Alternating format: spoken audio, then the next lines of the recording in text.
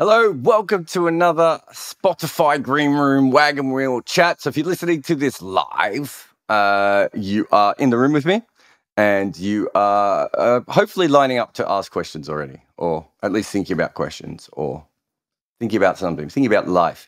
If you're listening to this on my podcast, then it's already been recorded and you can join in just by following Twitter, really. And I usually put out the tweets there telling people when I'm going to go live on the Wagon Wheel. And if you're doing this on YouTube, you can see my face. And I don't really know what else you need to know. But if you do want to get involved with these Spotify Green Rooms, the best thing to do is download the app, follow me, you get a notification, and then you come in and you ask your questions. And some people have already asked, well, they haven't already asked some questions, but they're already here. So Causa, are you there? Yeah, How you I doing? am fast today.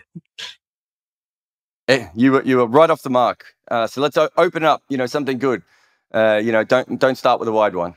Okay, the last uh, uh, yesterday, Australia got beaten by Bangladesh. A young lad called, you'll have to watch him. Ashif Hossain is kind of a batsman like Morgan and what I can say that elegant, but they are not really test specialists. You know that they will not never play test cricket, just like Yuvraj Singh or any other, David Miller. So this kind of batsmen. So why do you think batsmen are coming? White ball bat. Yeah, they are white ball elegant cricketers, but you'll not feel that they can play red ball cricket. So why do you think this kind of cricketers are coming from our, this systems? Because before, when there were no ODI cricket or white ball cricket, This is easy. Causa. I got you. This is easy. First thing is that we've only started taking white ball cricket seriously for about 30 years. So before that, everyone was trained to be red ball specialist. So of course you wouldn't have had many white ball specialists, right? So that makes that's the first part of it. The second part of it is that if you are Aaron Finch or Owen Morgan or who else did you mention? You mentioned Yuvraj Singh. I can't remember his test record off the top of my head. But those sorts of players who are specialists in white ball, usually it's because they have a weakness, which in red ball you can't hide. With Aaron Finch, if you put 3 slips in with him, he will eventually nick off. He nicks a lot. That is a huge problem. If you bowl the stumps to Aaron Finch in a test match, he's not going to be able to flick every ball over, mid-wicket for 6, and eventually he's going to miss one and he's going to go out. That sort of risk and reward in a one-day game can cost you a lot of runs. So there are very basic reasons why there are players. You are talking about, it's called limited overs cricket, but in some ways it's a limited form of cricket. That all the dismissals are not always available to, all the fielding positions are not always available. Also, the pitches are flatter, so that helps very good stroke makers. And the balls are absolutely garbage. White balls are terrible. We don't talk about this enough. They're disgusting. They're painted. We have to have 2 of them in a one-day game because they don't even last, right? So that, again, gives huge advantage to someone who's just going to play through the line. If you're the sort of player who can play through the line all day, you will be successful in white ball cricket more often than not. If you try and do that in red ball cricket, the balls wobble around a little bit. They do things. Generally, they stay harder. They spin more. They bounce more. They do all the sorts of things that it's completely different. So it is a fundamentally, I did this last week, this whole fundamental thing. It is a completely different sport. I think is the best way of looking at it now. And, I'm not sure enough people who actually are willing to admit to that. So they are different sports. So if you're asking why we have players who are good at it and players who are not good at it, it's because it's a different sport. So my next question, I can ask one question, little question. Well, there's just a few people lining up. So if you want to line back up again, that's fine. But I'm just going to get to some of the others now. But great question. Thank you. All right. Who have we got here? No one if I don't press the button. Hey, Jarrod. Vikish. How you doing? Yeah, I'm good. So I just wanted to ask a very a simple question about how people perceive Test cricket should be played.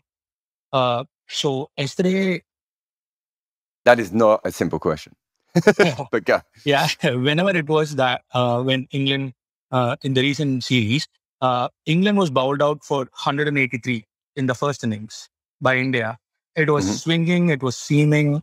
All the pacers took the wickets, and they got bowled out for below 200. The same happened in Australia when Australia were bowled out for below 200 more than a couple of times in the recent series in January.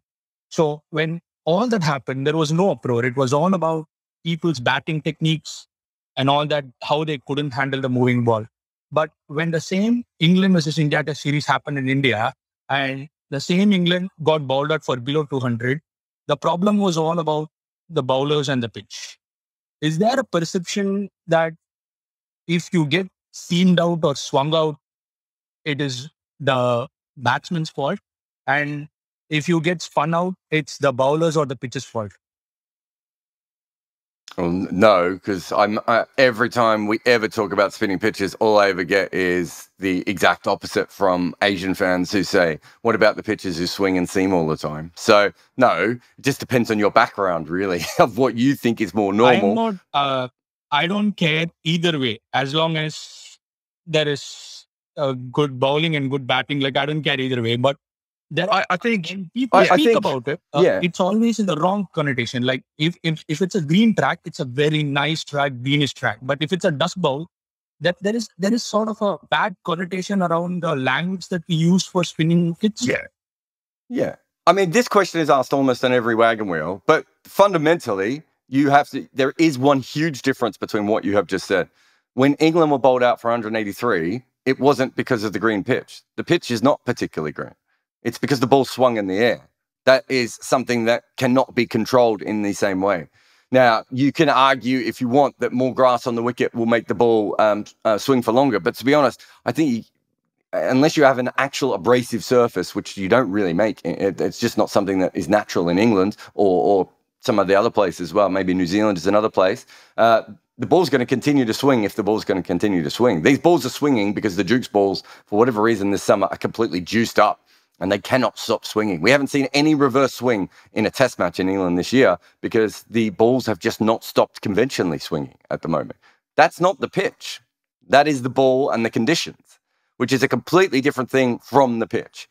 If you were talking about massive seam movement, generally people do complain about pitches that have massive seam movement. Not me. I think incredible seam movements are a lot of fun in a test match, but people do usually complain when that's the case. But that is the big difference between spinning pitches and English pitches, if you want. It's that quite often the damage that is done on English pitches it has very little to do with the wicket itself. I would say that the amount of seam movement I've seen in this test is not that much different than you would expect in somewhere like Australia, which isn't really known for seam movement. What we've seen is the ball is just ridiculously bending. It seems to swing more the later we get into the innings. I think with India, it swung more after the 45 over mark than it did before that, which is absolutely baffling. And I would say that England seemed to swing it later in the innings, although what are they, about 25 overs in when it really started to bend around corners for them. Again, that's probably even late for a Duke's ball to start swinging at that amount. So that's not a green pitch. That's not seam bowling. So straight away, if you're going to say what you're saying, you have to look at it from that perspective. The other thing is, and as I said, I do talk about this almost every green room, is that they are fundamentally different things. If the ball seams a lot on day one, it may not seem a lot on day three. If the ball spins a lot on day one, it's probably going to be almost impossible to bat by day three. So there are quite often different situations the way that they do that. Also, if the ball seams, can quite often help spin bowlers as well. Even if the ball swings, it can quite often help spin bowlers, as the ball might drift a little bit more as well. Again, when the ball spins a lot, generally we don't see seamers. So there is key differences here. But there's also, I don't want to say racial differences, but there are, Australia and England set the table on how we talk about cricket because Australia was the best team in it and England invented the laws and shipped it around to all of our countries.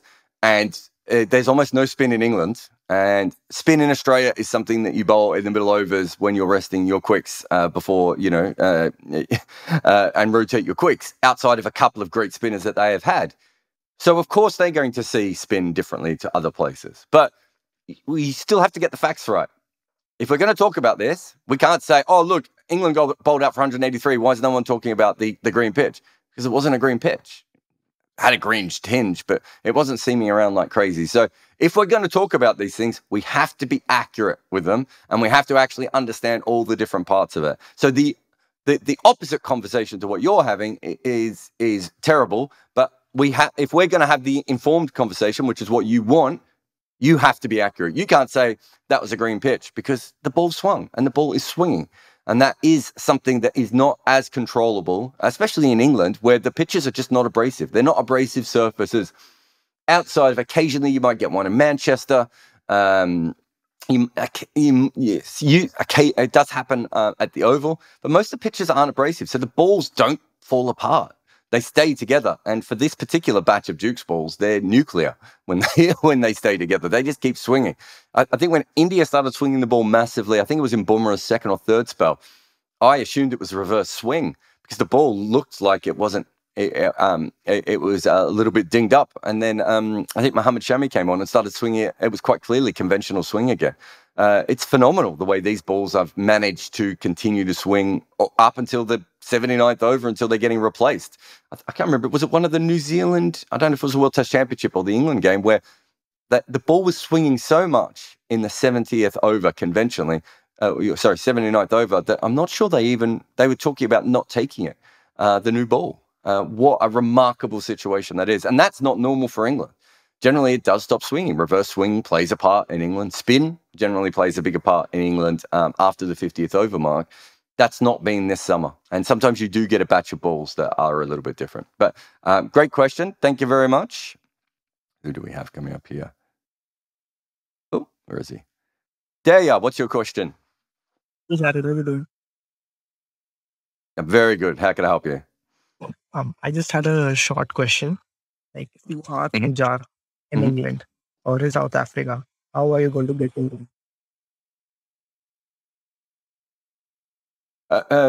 Sorry, if I'm Pujara in England, how am I going to make runs? Is that what you're saying? Oh, yeah. Is that what you said? I'm sorry. Your question was so quiet. I didn't quite hear it. Did you ask? My question was, if you are Pujara in England or in South Africa, how are you going to score your runs? Because you don't attack as much as players do. So if you just keep on defending, how are you going to get your runs? Well, I mean, I don't really understand the question. Also, playing in England and South Africa is completely different. Similar wickets in that, similar the ball could swing, but different balls and different pitches. I think fun. But how is he going to score? Well, he's going to score the same way he does kind of everywhere. He's going to take all the pressure. He's going to try and tire out the bowlers. He's going to wait for any poor deliveries. And he's going to rotate the strike when he sees it as a safe option for him to do so.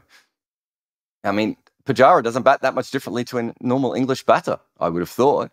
He is probably less likely to try and steal singles. That's not really his game. He's a terrible runner between wickets as much as anything. And he likes to use the full face of the bat, perhaps slightly more than a traditional English top order player, where they will open and close the face a little bit more in looking for singles. But realistically, he doesn't bat that much different than an England top order player. Cook, Trott, all very, very similar players to Pujara. Just that they are, I think Trott's strike rate is about 45, 46, and Pujara's is about 43, 44. He has a game plan where he tries to tire out bowlers over time, especially outside of Asia. Where he can't attack the spinners and make a bit of a mark there. Tries to tire out quick bowlers. He tries to negate he tries to essentially wait for a magic ball to get him out.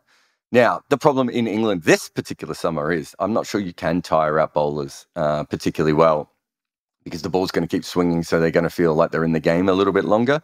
And also, it's very hard to negate the ball if it never stops swinging. You can do that in Australia, because if Pujara's faced 100 balls, the ball's probably not doing as much for at that point, whereas that doesn't seem to be the case here. Also, he's never made runs consistently in England, which might mean that there are more magic balls in England. And you do need to, and his method of waiting them out perhaps hasn't quite worked for him. But I don't see how he's going to change. He is Pujara. He's an incredible test batter around the world, and we know what he can do. And his job really is going to be to take as much time out of it, especially if Stokes is not playing. The one chance that India does have is perhaps tiring out the England bowlers. In this particular case, Sam Curran is I don't want to say a fragile fourth bowler, but he's not a regular fourth bowler in Test cricket. He usually has that backup. It's a very one-dimensional attack, the England attack as well. There's no, frontline spin option. So Pujara will probably bat the exact same way he does. I don't think he'll be successful, not because there's anything, particularly wrong with his method, but clearly there is something within the way he bats that does not transfer to England. We've seen that in county cricket and we've seen that in Test cricket. He just does not consistently make runs.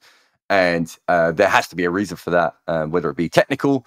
I doubt it's mental at this stage, but I don't see how. I mean, what do we expect him to do? Start playing switch hits or closing and opening the face? This is not his game. He has his game, and he's very good at it. Is Pujara really getting good balls, or is he now making good?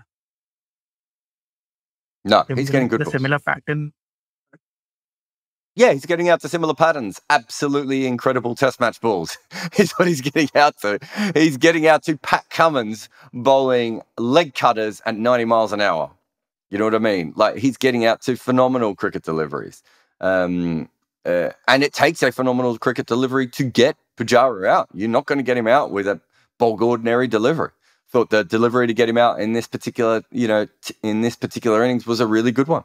But yeah, I certainly understand your question, but I don't see how, I really don't see how he's going to change his game now when he's 100 years old and he knows what he's doing. Whether it works or not is a completely different argument, but I'm not sure that Pujara has the ability to play in a different way because he's so single-minded and one-dimensional. So he's either going to work this out or he's probably not going to be around by the 5th test. I think that's very, very fair.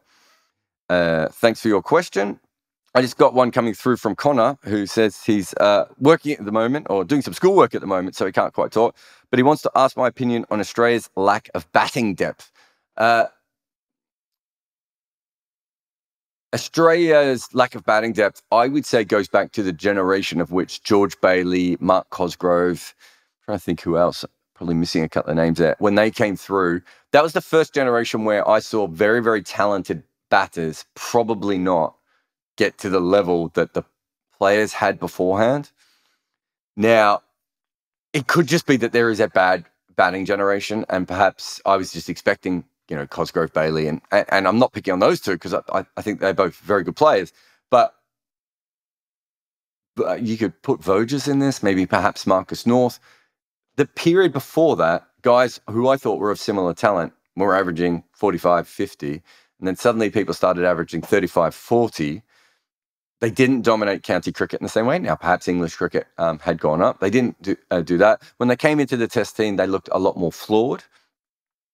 And nothing has really changed in that. And then if you go through to the next generation, you've got Curtis Patterson, or Michael Klinger probably goes back in that original generation. So you've got Curtis Patterson, you've got Nick Maddinson, Chris Lynn. Again, you have incredibly naturally talented players. In this case, Curtis Patterson, made that 100 when he was a fetus in Shield cricket. Did okay when he played in his tests, but I don't think anyone thinks he is a test quality player consistently, and he certainly hasn't made the runs of a test quality player consistently. Chris Lynn and Nick Maddinson got sucked into the white ball cricket, and Chris Lynn, I still think, in another generation, probably goes on to be an incredible number 5 or number 6 for Australia. His eye and his ability to play seam bowling specifically is on another level, but he doesn't have a fully formed game. Now, how much of that is the Big Bash being thrown in the middle of the summer? Probably has a role to play. But as I said, this goes back well beyond the Big Bash. Australian batting standards have been dipping for quite a long time. The fact that they had to go back and find Chris Rogers, for instance, who was of that previous generation, to shore up their batting. You could argue, I suppose, Adam Voges is another one. Although for a long time in his career, I just think he didn't fully use his talents to the best of his ability.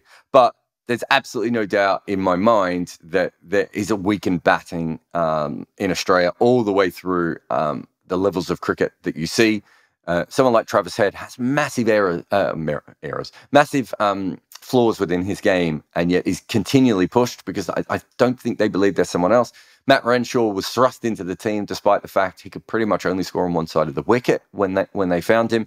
They're looking for, absolute gun young players, and there aren't fully formed young players. Even Cameron Green feels like, I can see why everyone was so impressed by him, but it was quite clear from almost the very first ball he faced in Test cricket that he plants his front foot, and that's not a great technique for DRS. Now, white ball cricket has played a part. The splitting of the season has played a part. Also, the second 11 competition that was devalued by Cricket Australia probably has played a part. But I believe at the moment, for whatever reason, Australia is producing much better bowlers than it is batters. Now, that might have something to do with the shield wickets. There could be a bunch of different things. But it's a concern. But I would say it's been an ongoing concern for a long time. And Australia has, I don't want to say ignored it, but not focused on it. And it hasn't been fixed, and it hasn't fixed itself. That suggests to me that it's not a period where we just haven't produced good batting talent. It's a period where we haven't developed these guys into better batters, would be my guess. But thank you very much for that, Connor. Are you? Hey, Jarrod, how are you? Very good. What's your question? So I wanted to firstly, say that I really loved your answer on the Olympics and, on Australia being a multi-sport country. I absolutely agree with that statement, and, I really appreciate that. Oh, thank you. And my question is actually something that you have spoken in the first 2 months, but I have already thought about it since the last week. So my question is that, do you think cricket balls are need some have some space of improvement? Do you think pink ball is completely is the right does have the right dimensions? And my thing is that, why do you think there are why is there no case made for having just one manufacturer manufacturing the ball, like be it Dukes, Kookaburra, or SG, and that being the ultimate ball used, and rather than having 3 different major manufacturers defining their market? Okay, yeah, I've got all that. I'm obsessed with this. So let's start with that last question. I think you need to understand the fact that SG are experts in making balls in India, and Kookaburra and Dukes are not. So straight away, I think you would have a problem if you were to expect Kookaburra or Dukes to perfect a ball in Asian conditions when it has not been their stated aim for a large part of their existence. Secondly, I think the absolute worst thing we can do is make one company the ball manufacturer. And I will point this out by saying that Kookaburra make the white balls and they're still shit, right? They are the white ball ODI T20 ball of choice, and they are an absolutely dreadful cricket ball that is not up to scratch. Now, this is not just Kookaburra's fault because they have to be painted. You can't dye the leather white. So I do understand that. That's not just Kookaburra's fault. But fact is, I really do think we could have a better limited overs ball now if we had more competition in the market. In fact, I think we would have better test match balls if we had more competition in the market. So I would prefer more cricket ball manufacturers. But you have to understand, it was really interesting. I was talking about this with Jeremy Coney, Adam Collins, and I think Nigesh Ragani yesterday. We're doing the commentary on this test series, and during the rain break we were talking about balls. You have to understand how small these companies are. Dukes is like a tiny, tiny little company. Platypus, who was Australia's test ball for generations, was this factory that I used to go past on the tram when I used to go into the city, and it was this like tiny little place, and yet it was the test ball. We think of these companies, and even Kookaburra, every time someone slams Kookaburra go out of the way to go, we're just a small manufacturer of sporting goods. They're not like this big, they're not Nike or Adidas, right? That's what I want. I want Nike or Adidas or Puma or Reebok or anyone to be like, we want to get involved here, because what we really need is that competitiveness. We want the skills of Duke, but we want the finances of these big companies, because we want people investing in it. To go to your point on the pink ball's nowhere near as good as it needs to be, because no one spent any money on it. At best, at absolute best, $5 million was spent on research and development of that ball. And it wasn't $5 million. It was probably $2 million. It's probably $1.5 million, right? And that includes shipping people out to the UAE to face it, and, getting Raul Dravid to face it, and all those sorts of things. We're talking about $1 billion change the pink ball can make. You're taking Test cricket, which is played in the daytime, which gets daytime ad revenues, and putting it in prime time, which would mean prime time ad revenues. The difference there is astronomical of what you could do. The pink ball could literally be worth $1 billion in a 10-year cycle, and we spent less than $5 million researching it. And it's not good enough, right? And we continually do this. So, no, I want a space race between the ball manufacturers. I want everyone involved. If the ICC was run properly and not run by the boards, so it was run as an independent thing, and I think the best thing they could do is go to all the biggest sports manufacturers in the world and go, do you want to have the test ball? We're going to have a competition. Let all of them pump $500,000 of research into it to see if they can come up with a better cricket ball than what we currently have. Maybe there is a cricket ball then at that stage that can be used on every surface. But yeah, the way that we choose cricket balls, the way that we talk about cricket balls, the way that cricket balls develop, I just don't think it's good enough. And there's some incredible people that work at Dukes and Kookaburra and SG, and we're not backing them with because our sport is not run correctly.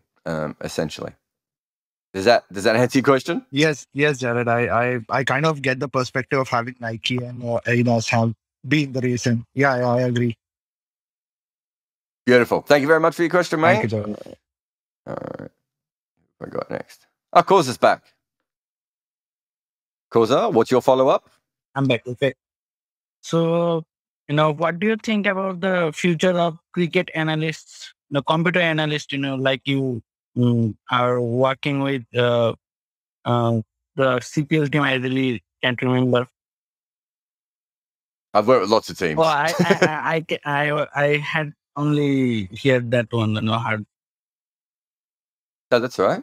So what's your specific question there? So my question is, how did you start, or how to start from scratch, like me, starting, hoping to start. Mm-hmm. Well, I didn't start from scratch when it comes to being an analyst, because I was basically headhunted from being a journalist. Melbourne Stars were the first team who contacted me, but I ended up working for St. Lucia Stars, who are now St. Lucia Kings, but they were St. Lucia Zooks. So I was headhunted from being a journalist, but basically it comes down to this. What can you tell teams that they don't already know? That's what they want. They want information. We talk about analysis, and we talk about, all these different parts of it. When I talk to teams and they say, oh, do you do Moneyball, and do you do all, what do you do? And I'm like, I do due diligence. I look up the things that people in cricket teams don't look up. I find things, I discuss things, I take a conversation from a cricketer or a commentator says something, and I look it up to see if it's true. And I crunch numbers, I look for more information, and I try and allow for my team to be as educated as possible when they go into any particular game. And that is what I do kind of consistently. And that's why I used to get work before COVID. I haven't had anything since then. But that's what the gig is, really. You are trying to get information for a team in any way possible. It's not just crunching data. It could be anything. I like to go down and watch the opposition train with binoculars. I like to see who's warming up for the opposition team. Before a game. That's the sort of thing that I see from an analyst, and that is what teams want. Teams want to know what they don't know.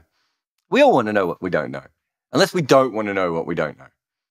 I'm very Donald Rumsfeld at this point, but thank you very much for your question. All right, who have we got here? Oh, God, missed his name. Hi, Jarrod. Can you hear me? Aditya. I can. What's your question? Yeah, I wanted to ask your opinion on what you think about the current state of one-day internationals. To me, it feels like an extended form of T20s with, with all these new introductions of these 2 new balls and all these new power play restrictions with favor batsmen, just feels like, and like the ODI averages have shot up by like 50, 60 over the past 10 years. Like, I feel like they are more, I don't feel like watching ODIs anymore because they feel like an extended form of T20s where even the strategies in one-day internationals have not evolved. As in, like in T20, we've seen enormous understanding over the last 10 years about the different strategies and what to do and stuff. But I feel like one-day internationals are not in that particular space. What do you think about this? Yeah, I disagree with you. We just saw a World Cup where everyone bowled bouncers in the middle overs. That's not an accident. That was a strategy that had come out of probably the last couple of years of one-day cricket. That's not a thing that you see in T20 cricket, partly because you can't. I think it's bowling consistent bounces in T20 cricket is so risky. A couple of top edges for 6 and it's a huge over, whereas in one-day cricket, it's like a couple of top edges for 6, but eventually that person's going to hit the ball straight up in the air and we're going to catch them. So that was a huge change. England have completely changed the way that we think about one-day cricket, surely. The middle overs, they are scoring at, a run a ball in those middle overs. Their batting order, batting deep. They bat deeper in one-day cricket than they do in T20 cricket. Have other teams caught up? Perhaps no, but that's why England won a World Cup. You got teams like Pakistan and New Zealand who back their bowling attacks. Again, not specifically something you see that much in T20 cricket. Partly just because of the kind of format of the game. If you got Rashid Khan in your team, you might do it. But certainly New Zealand or Pakistan looked after their bowlers. But, I don't think your question's wrong in that there's certainly a push and pull between one-day cricket and T20 cricket. That is true. I think you just separate the two by, I would get rid of the 5th bowler option in one-day cricket, make it 12 overs. Or 12 overs and 13 overs, whatever Australia did in their domestic competition one year. I think that is probably something that you can do quite easily. But other than that, I don't know. I feel like it is a different format of the game, but they still need to it still needs to be a lot of runs because that is the way that white ball cricket is marketed. But there probably has to be like a very, I don't know, what would you call it? Like a very even mix between T20 cricket and red ball cricket in one-day cricket going forward, if it's going to continue as a format. And we're a long way away from that. But it's the most tinkered with format of cricket ever. And so I assume they're going to make 1,200 changes between now and the end of my sentence. What do you think of like the averages which have increased since T20's introduction? Like I remember you seeing ODIs where 250 was the par score. Now 300, 310, like especially in the World Cup, 300, 310s were the par scores. So what do you think of that particular? Yeah, the first thing you need to know is that 300 is nowhere near the par score. There's only been one team who has consistently scored at a runner ball in ODI cricket ever, and that's England. That's one team. I think India scores at about 280 runs as their general total. Australia's around the same. I think the average in one-day cricket's 264. It's not that high. We focus on a lot of the high scores. There's a lot of low scores in one-day cricket as well. In fact, a lot of the regulations that they brought in, especially back about 4 or 5 years ago, we either had very high scores or very low scores, which is probably ideal for one-day cricket, I would have thought. Players are better at batting in white ball cricket now because they spend more of their time thinking about white ball batting. And one-day cricket, if you're someone like Owen Morgan or Joe Root, Babar Azam, and you're an incredible batter, Virat Kohli, Kane Williamson, Steve Smith, and everything is in your favour, you should be able to score at about 5.5, 6 runs and over without losing a wicket in white ball cricket. That's what one-day cricket should be, I think, at a certain point. Because that's never going to be possible in red ball cricket. The red ball moves too long. The pitches are degrade quicker, usually more bowler friendly. The balls are better, all those sorts of things. So you really, if we can't improve the white ball so they act like the red balls, and we can't because it's never happened. If that's the case, then I think you're all, naturally the scores are going to go up in white ball cricket and you're going to get fewer wickets. I think that makes perfect sense. Yeah, thank you. No worries. Great question. All right. All right. I got Path. Hi, can you hear me? Yes. Yeah. So, what kind of experience do you think the test match batsman requires? Like, I'm looking at the 4 current Indian test match batsmen, Prithvi Shaw, Shubman Gill, Mayank Agarwal, and KL Rahul. And of course, there's Rohit Sharma. So, like, these guys they have like 15 years of experience, 7 years of experience, like heavy, like competitive cricket, competitive test cricket. So, like, they have different levels of experience, but they are like, they have they're similarly useful. Like, you can select any 2 of them and expect them to do well. And so what kind of experience might be required to select an opener properly, or is it just that they keep doing well and you keep selecting them? I mean, it's a really interesting question. I mean, with Rohit Sharma, he has not faced enough, balls outside of India, really, or Asia, opening the batting yet for him probably to feel completely comfortable doing the job. I mean, in a perfect world, what you would probably do is, let's say you had a young Indian opener, you would send them to play county cricket around the age of 18, 19, 20, and you would get them to play, a season or 2 of that, so they got used to the ball moving at the most possible. The most lateral that we get. You would then spend a lot of time with A tours, probably in Australia and South Africa, or at least one or the other, so that they get used to pitches that have higher bounce. And then once you've done that, it's just getting them to play as much as possible. But that's not how we develop test players.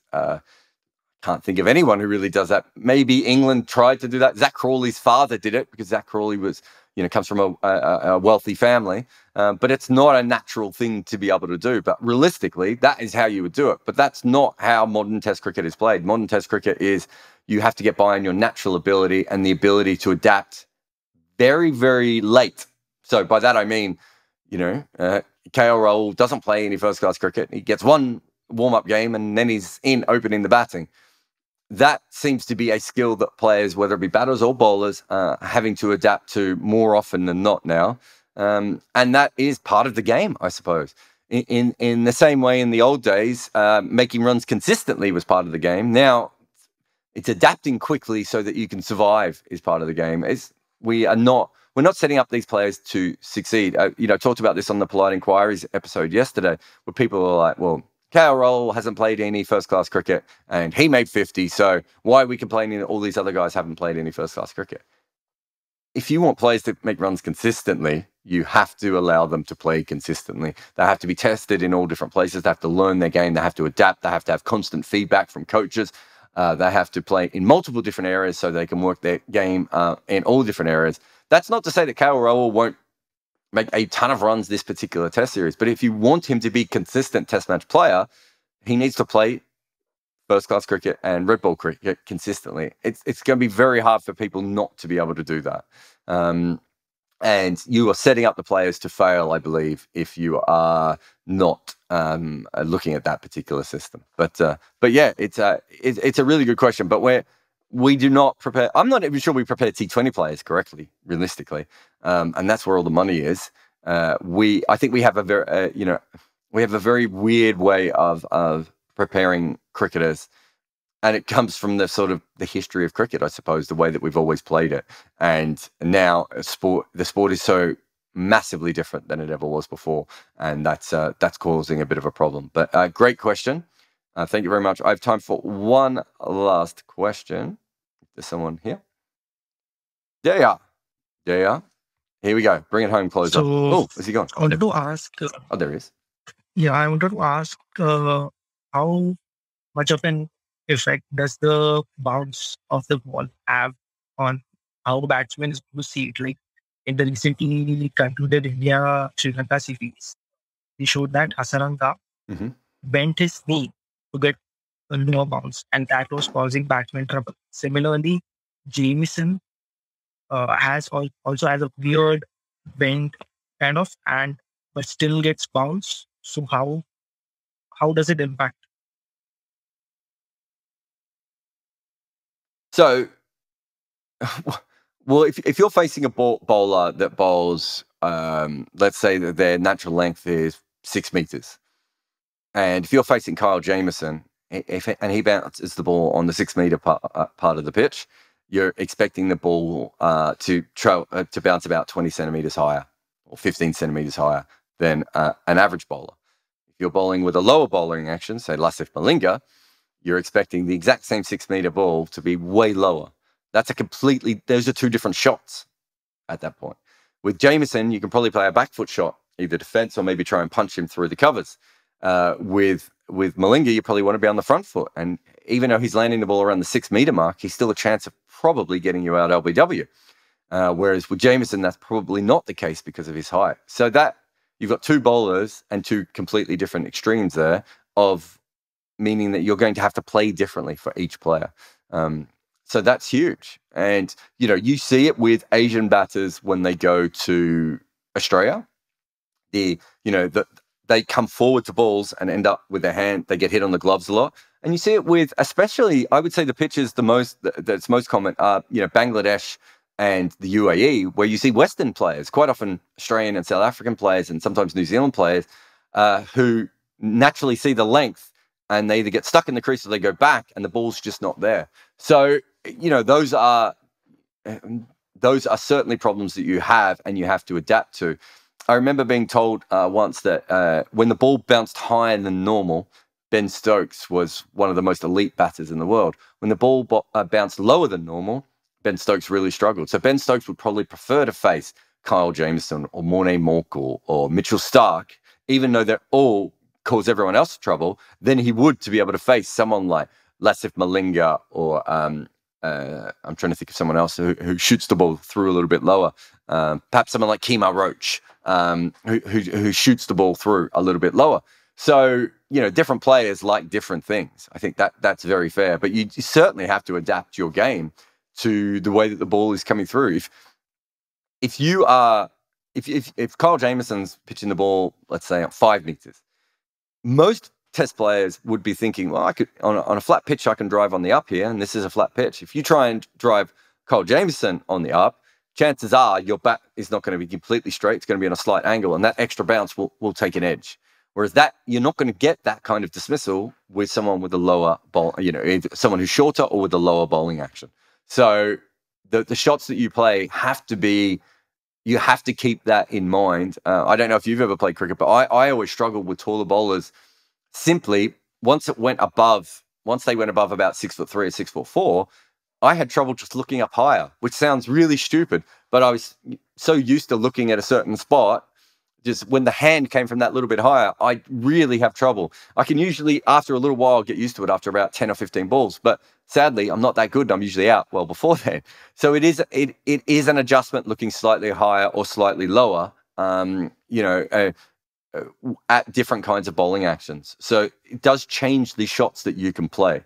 So did yesterday's wicket of Kohli to Anderson, did the ball bounce extra, or was it just the swing that swayed Kohli into play it?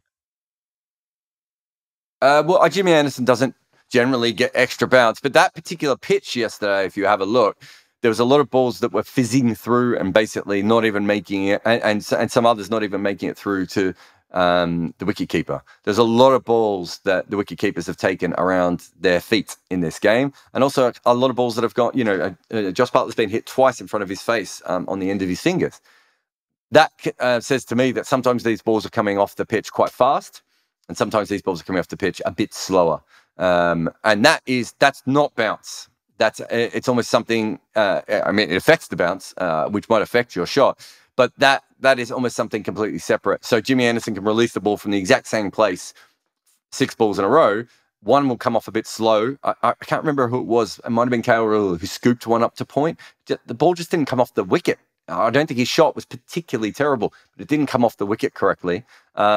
And then you saw a lot of other edges when the ball flew through. But yeah, I don't think Anderson's was about the bounce. It might have been the pace that the ball came off the wicket, but mostly it was just about the outswing and the fact that he's Jimmy Anderson and he has 600 of those wickets. But thank you to everyone for your questions. Another very fun Spotify Green Room. So as I said, if you want to be involved, follow me on the Spotify Green Room app and you will get a notification when I go live. But you can listen to this on Red Inker if you came in halfway through, and we usually put them up on YouTube as well. But for now, thank you very much. Oh, there's a great podcast I did with Estelle on Sri Lankan cricket, for any of you who haven't heard it. And if you are Sri Lankan, maybe it's best that you skip it, if we're being honest, because it's not good. But for everyone else, it's right there. And we got a bunch of really cool videos coming up on YouTube soon. We've just been falling a little bit behind on them, but there's some very entertaining ones and some very weird ones coming up. I suppose very entertaining and very weird is kind of my wheelhouse at a certain point. But thank you all for listening.